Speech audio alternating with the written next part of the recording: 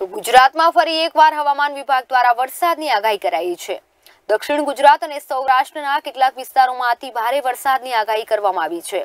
તારીખ 4 થી 6 જુલાઈ સુધી ભારેથી અતિ ભારે વરસાદ પડી શકે છે। આગામી 48 કલાકની અંદર રાજ્યના વિવિધ વિસ્તારોમાં પવન સાથે વરસાદ પડવાની શક્યતા વ્યક્ત કરી છે। 3 દિવસમાં રાજ્યના મોટાભાગના જિલ્લાઓમાં વરસાદનું આગમન થશે અને અત્યારે દક્ષિણ ગુજરાત અને સૌરાષ્ટ્રના વિસ્તારોમાં વરસાદી માહોલ છે।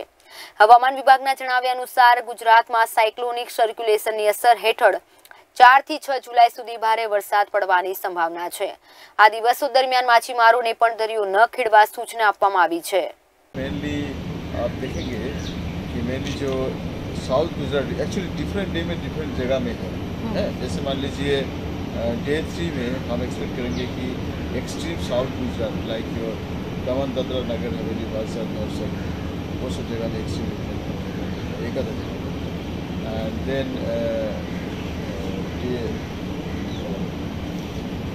डे 4 में थोड़ा ऊपर जाएगा एक्सट्रीम।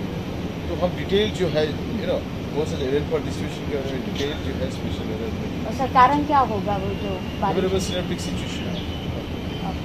अभी जैसे बोल रहे हैं जुलाई में तो ये फेवरेबल सिचुएशन बनता ही है। तो हम एक्सपेक्ट करेंगे सो टू रैप इट अप हम एक्सपेक्ट करेंगे कि day 3 day 4 day 5 that is your 4 तारीख 5 तारीख और 6 तारीख को गुजरात स्टेट में बारिश का जो है वो स्प्रेड एंड इंटेंसिटी बढ़ना चाहिए।